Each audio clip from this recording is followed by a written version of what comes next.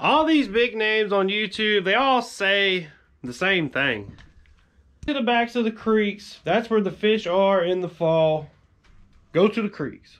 This is partially true, but there's a lot more to it than just that. So let's deep dive. Welcome to Crappie School.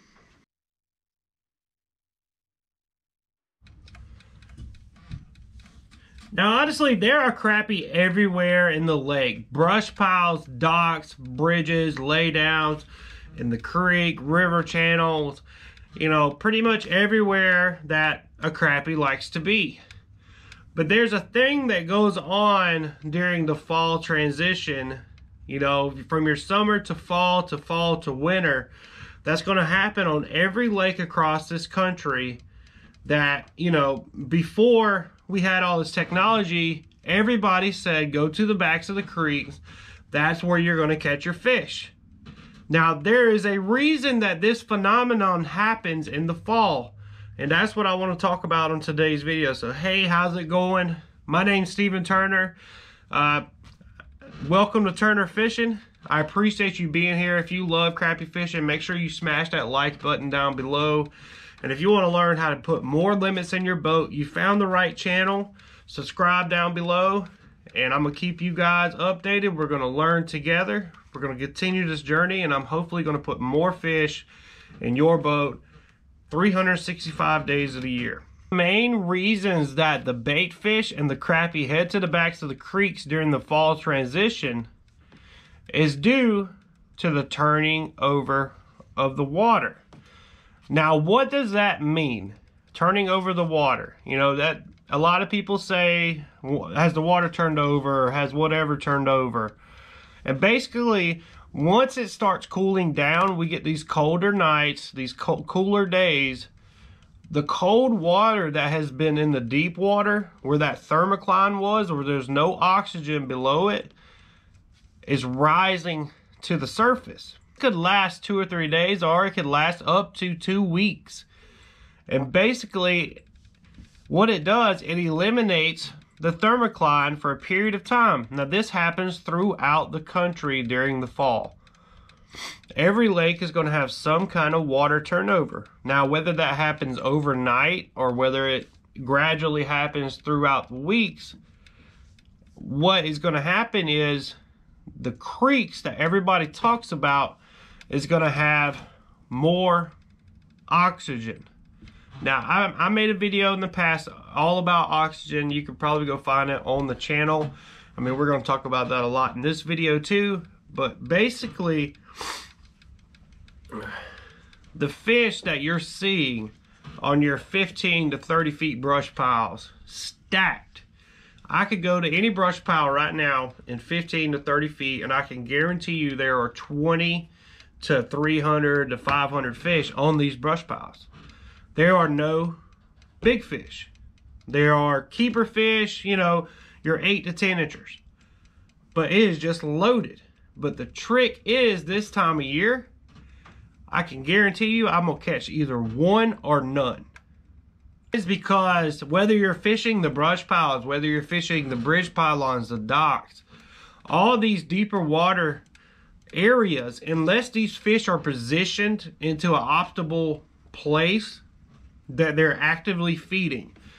And when I mean by optimal is these fish need to be like 5 feet to 10 feet below the surface. Now, if they're deep down there on that brush, you're not going to get them to bite. They don't have enough oxygen to have the metabolism to actually want to feed. Most of these fish have done their feeding at night, and they're just chilling. They're just hanging out until this water turnover changes. And that's why a lot of people during this time of year, you know, people have been fishing for 20, 30, 40 years. They're going to tell you in the fall you're going to catch your fish in the creeks.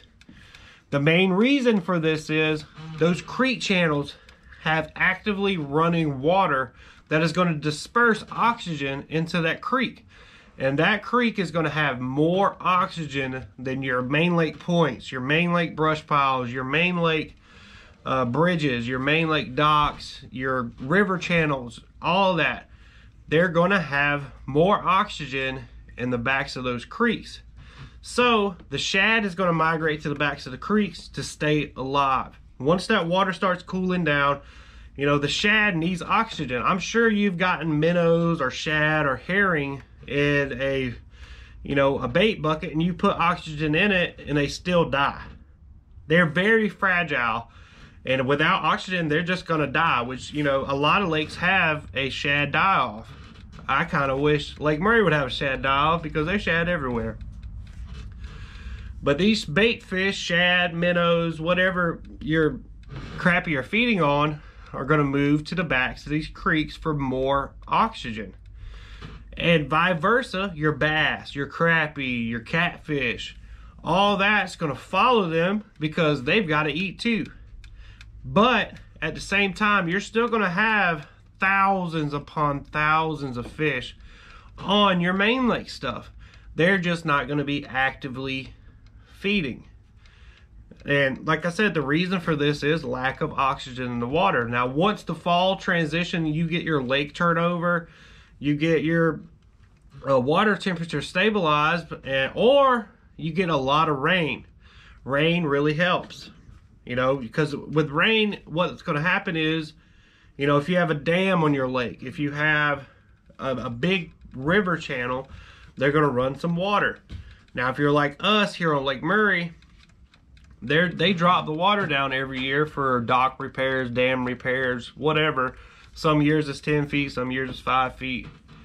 But I fish, you know, the big Saluda, the little Saluda. They haven't been running the water because they don't need to, because they're dropping the lake. And that really messes things up oxygen-wise. But when you get to the backs of these creeks, you eliminate all that, and that's why all these old-timies, all these older gentlemen, I mean, a lot of you that watch the videos are a lot older than me, will tell you you're going to catch your fish in the backs of the creeks. The main reason is those fish in the backs of the creeks are going to be actively feeding more often than the ones out there on that brush, out there on the dock.